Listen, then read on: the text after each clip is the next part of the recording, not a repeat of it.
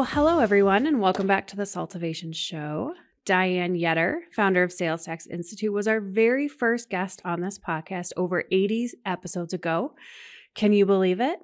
And back then, we talked a lot about your background, Diane, which diverged early into tax education.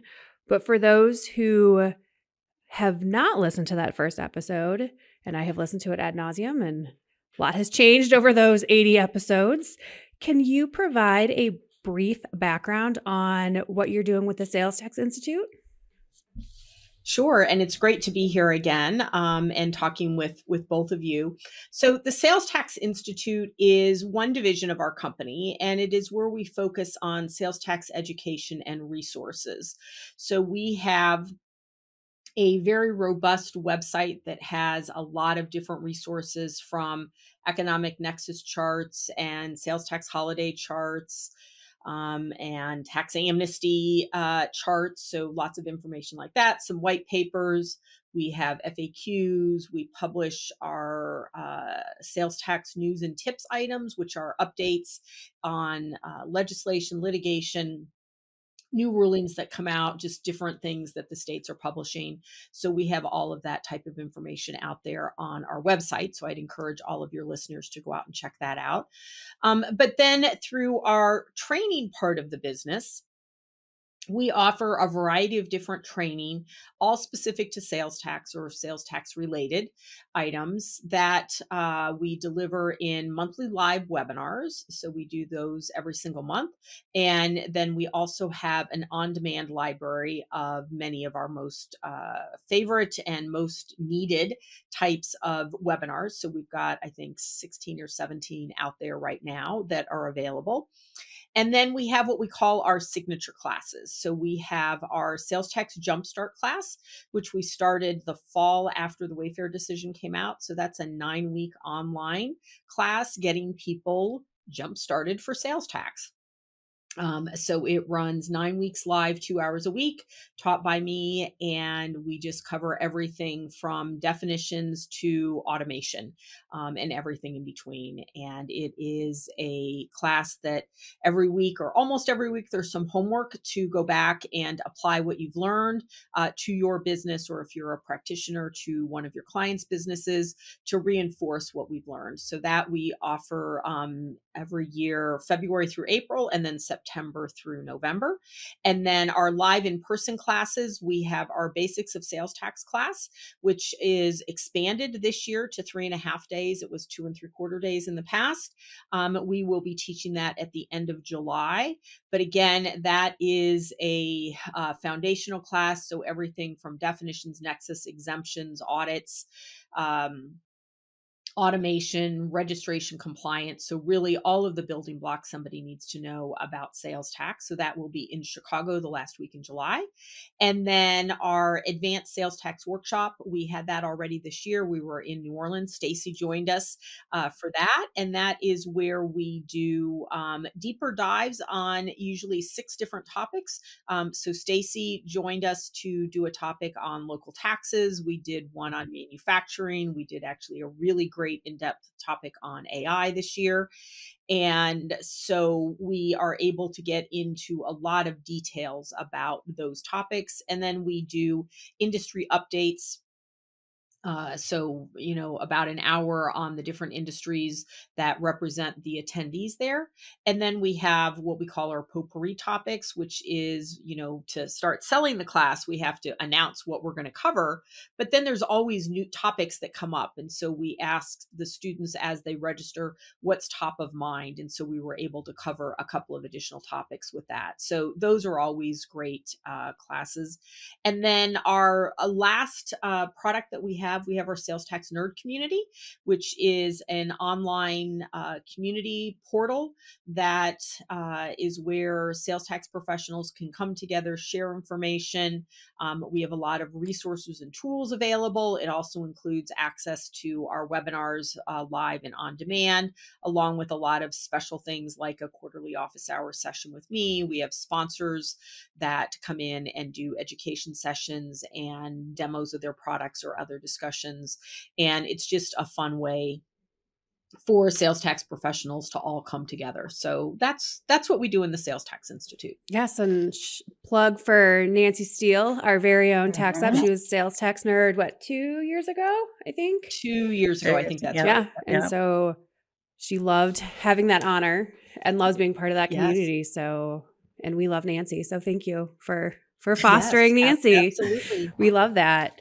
And so with all of that, it sounds like you're very bored. So, in your free time, back in 2022, you testified before the U.S. Senate Finance Committee on the impact of Wayfair. And what was your general message to Congress? Because I can't imagine they had a whole lot of, we know what happened, realistically. Right. Yeah. That was a bucket list experience. To the extent you have bucket list experiences professionally, and it was really interesting. There were two small business owners on the panel. Craig Johnson from Streamlined was on, I was on, and then a representative of the Government Accounting Office was on. And I was the last one to speak. And, my message really kind of fell into two buckets. The first is we really need to reduce the burdens on business. And within that, I focused on a couple of things. First, physical nexus standards and inconsistent application across the states. So things like somebody go in for a trade show, a one-day visit by a salesperson going in, or inventory in something like an Amazon warehouse or a third-party logistics warehouse. So I said, I really think we need to have some sort of consistency so that businesses know exactly what is going to create nexus.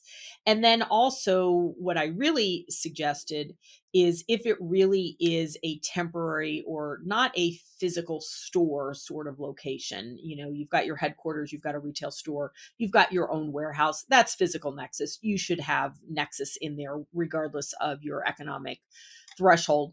But for all those other sorts of things, eliminate physical nexus. Let's just let sellers look at economic nexus and not have to worry about those little temporary sorts of things. Then I focused on non-uniform thresholds and all the different combinations. I actually put a number of charts in there that showed all the different combinations between, is it gross sales, retail sales, or taxable sales? Do you include or exclude marketplace sales? Is it 100,000 and 200, 100,000 or 100,000 alone, 250, 500? And the number of permutations of that was just overwhelming to put it into a chart like that. Here's all of the different combinations. So I said, we really need to have some sort of consistency there. I was not promoting that everybody had to have the same dollar threshold, because I think there is differences between a state like South Dakota and a state like California. But I think how you calculate that should be a little bit more consistent. You guys are in Colorado, the complexity with local taxes. That was another thing that I focused on. Local tax compliance and the home rule localities, I think, are just really out of control.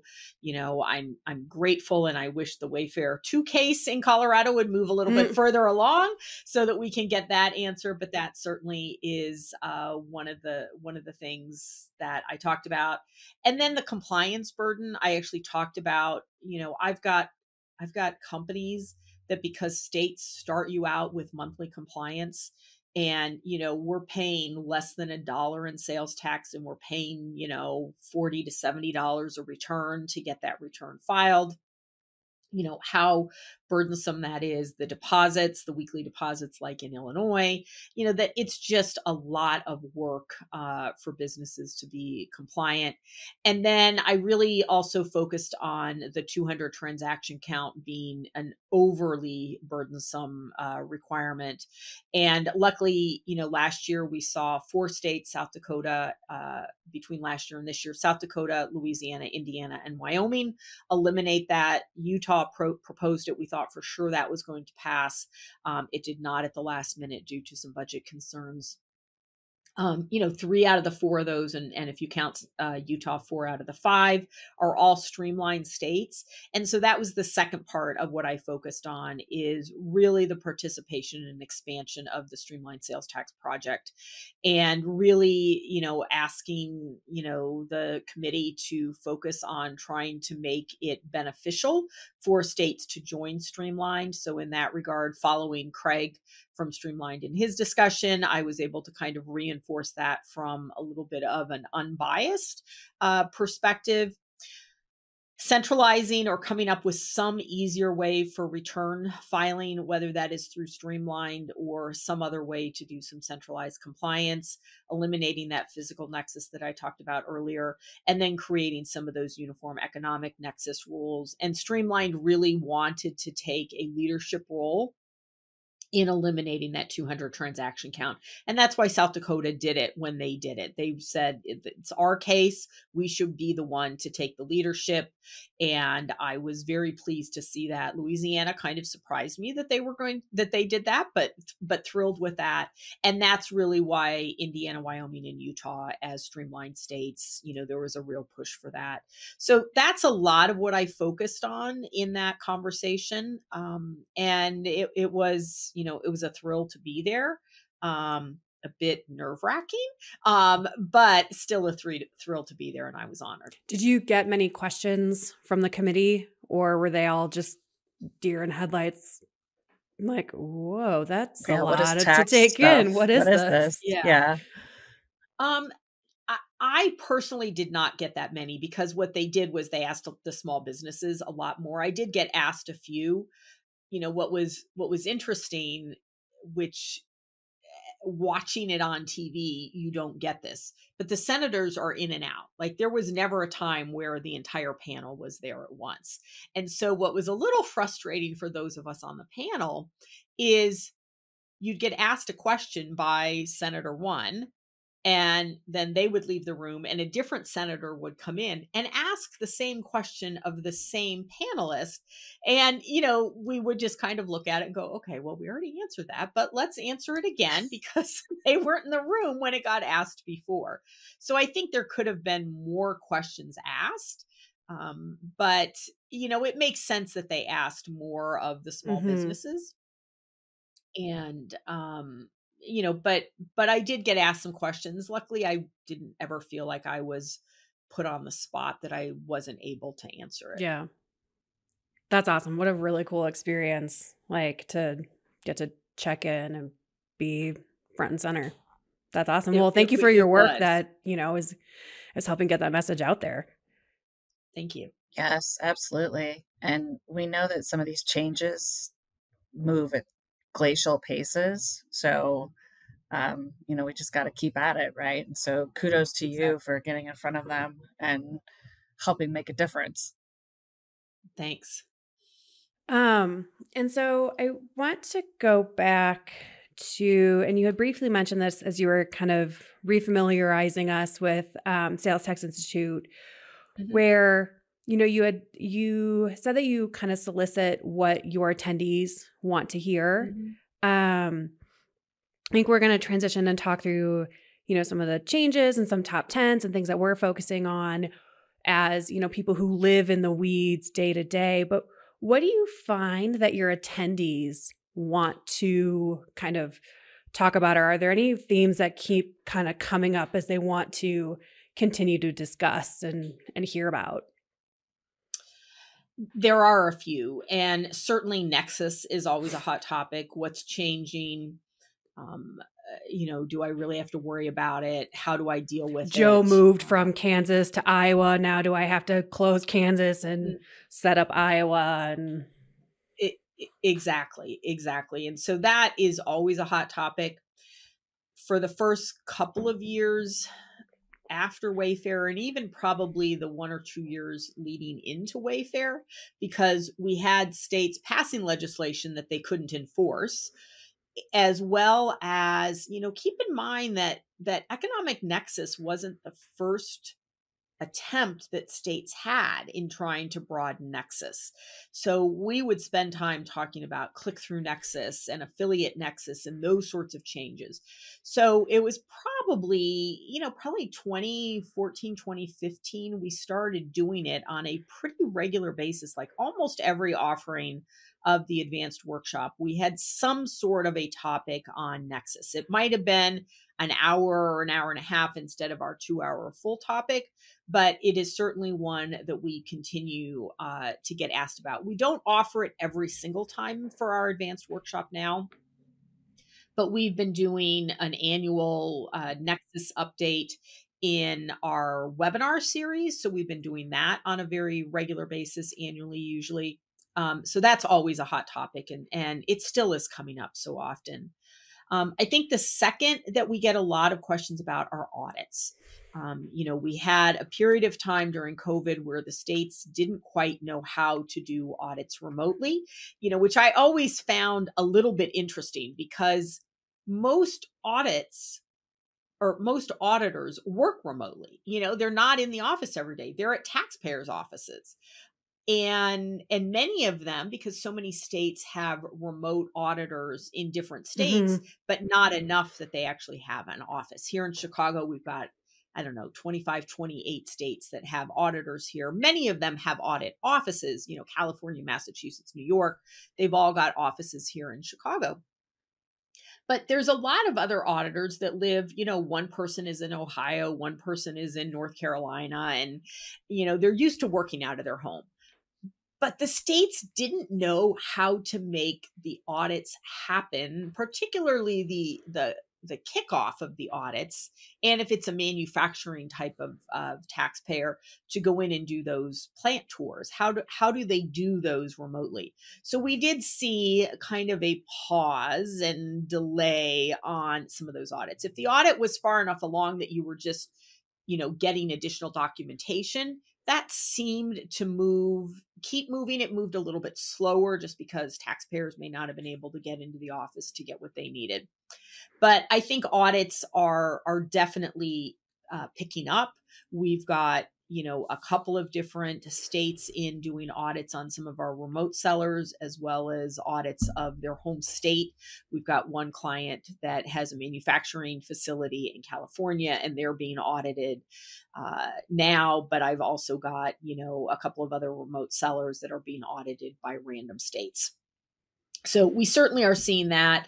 And I think there are issues that are coming up in terms of exemption certificates and documentation and tax mapping and taxability rules that kind of tie into audits and the complexity of that. So that's probably my second one. And then the third one that always comes up is sales tax software solutions. So, even if we don't have a topic on that, it is something that we get questions about, from the attendees in our live classes. It is one of the topics in our Jumpstart class that people are always looking forward to. There's many more products on the market today. So, being able to share about that and also sharing how do you go about selecting the right one for your business? There's so many out there. It's so easy to get confused about which one should I actually use, which one meets my needs. And so talking through that is probably the third topic that we get asked for a lot. Yeah, and that makes sense. And it's hard to probably, because we've done webinars and whatnot on kind of tax automation and just what to think about when you're selecting it. And none of them are perfect, and none of them will solve all of your problems, right? And it's, you never want to kind of talk bad about options that are providing, that are helping our clients do the right thing, but none of them are perfect, right? Right. And so that's a really difficult thing to teach, because it's like, well, what system, how do you keep your books and records? What are you connecting to? What do you sell? Especially, there's now a market where, we've seen some of the newer vendors in play being like, well, we're going to focus on this niche, right? We're just going to do kind of software as a service. and products related to that. It's like, okay, well, Mhm. but what if my company, because it's a software company, wants to start selling swag and t-shirts and bumper Or stickers or hardware. hardware, right? And it's like, well, we don't really do that. Or tech Mhm. companies like to hold conferences and, learnings. Geez. Um, yeah. So it's just really difficult to, you know, have, there's a best solution for right now, but what do we know about sales tax and taxes in Right. general? They're not static. Right. Right. Exactly. And your solution might change. Your not your tax solution, but your billing solution or your shopping cart. And so part of what, particularly in our Jumpstart class and our basics class, what we teach on automation is I've got like the key criteria, and we go through what are the most important things that you need to think about when you are selecting a solution. And the first one is, what part of your tax needs are you automating? Is it only sales tax? Is it consumers use tax? Is it compliance? Is it exemption certificate management? If you only need one of those, well, then that opens it up to many more solutions. If you need all of that, you have fewer solutions to select from. And then what is your selling system that you need to connect to? And do you need it to be in the cloud or on premise? For the first time in a long time, I talked to somebody just last week that uses a Unix system. And so he has a custom built solution because he didn't think there were any sales tax solutions that would work in a Unix environment. And I said, well, there actually is. And he was just, you're kidding me, and I was able to tell him that yes, there are actually solutions out there that will work with that. And that's where I think many of the software companies maybe could do a better job of educating their prospects about how to select the right one. And that's something, that I've been involved with for, decades now, of helping companies really go through and refine their requirements and their needs in order to make that right decision. Yeah, and it's hard. Like what we find when we're talking with, taxpayers who are looking to integrate, and there are still taxpayers, right? We get questions all the time. It's like, well, Mhm. are there any business doesn't everyone know about this yet? Wayfair was in Mhm. 2018. Here we are, Yep. almost 6 years out from, that June date. And it's like, well, no, there's still thousands and thousands, hundreds, Right. maybe, millions of businesses that aren't doing it. Mhm. So there will always be a customer. And, you can change systems. It's a pain in the butt, but you can change. So there's always opportunity. But it is hard, changing out a tax engine is not for the faint of heart. No. It is a big ordeal to change out a tax system, and none of them are perfect. All of them have challenges. All of them have challenges with support. And, part of what you need, and this is the part that all of the vendors could do a better job of, is explaining what they take responsibility for and what you as the seller or the business is responsible for.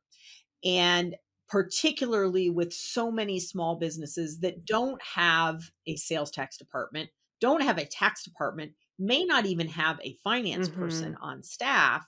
It's the CEO or, an operations person that has responsibility for getting all of this set up, and they just don't know what to do. And that is on the consulting side of our business, where we've really come in and started working to help businesses better manage their tax solutions. So we're coming in and, we're doing monthly checks for different things, and making sure that their configuration is set up right, and coming in after the fact, maybe they implemented themselves or they relied on the tax solution provider to implement it.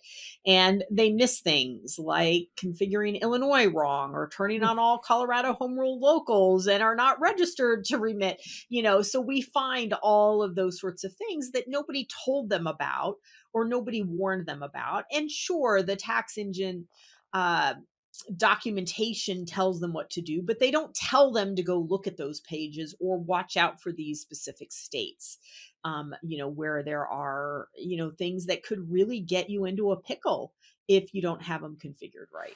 The people sometimes who are going to be in charge of the day-to-day sales tax don't really have the authority, and it's not necessarily top priority to someone who might be higher up, in the hierarchical, structure, where it's just like, just get it done, make it happen. And then when you talk through like the costs associated with all of these things and doing it correctly, it's like, well, I don't want to pay $75,000 a year to collect sales tax. Like, that's too expensive. Find something else. And it's like, but that's not, we're in the business to make money. We're in the business to sell things. And, what do you want me to do? Like, we can, and so a lot of times we find, the people that we're working with who have to kind of implement this and do it are stuck between a rock and a hard place of like, well, it's too expensive, but these are all the things that I need in order to do it correctly. So what do you want me to do? And we have to come in sometimes and kind of be the bully. And it's like, well, you can get stuck with $100,000, deficiency in one period extrapolated and, get stuck for an audit that you may or may not have had you not kind of half the implementation, pardon my French, right? Well, and this is actually something I talked about a little bit in my Senate testimony, is sales tax is one of those obligations of being in business, just like payroll tax and filing your withholding and getting registered with the Secretary of State and having your business license and all of those different sorts of things. And a lot of businesses, I think, don't put sales tax into that same bucket. There's no way, I would hope, certainly we've run across some people that are doing this incorrectly, that they're withholding pay, they know they're supposed to withhold from employees' paychecks their income tax.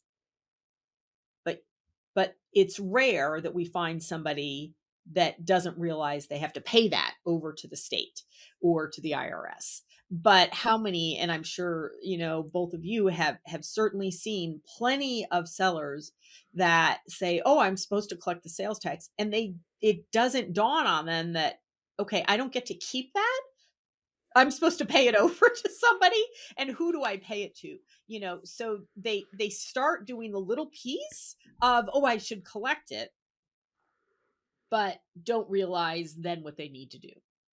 Right. Or we hear a lot about how it will dig into their margins, for example. And, a lot of times we're like, well, understand, but it is a cost of doing business, to your point. Right.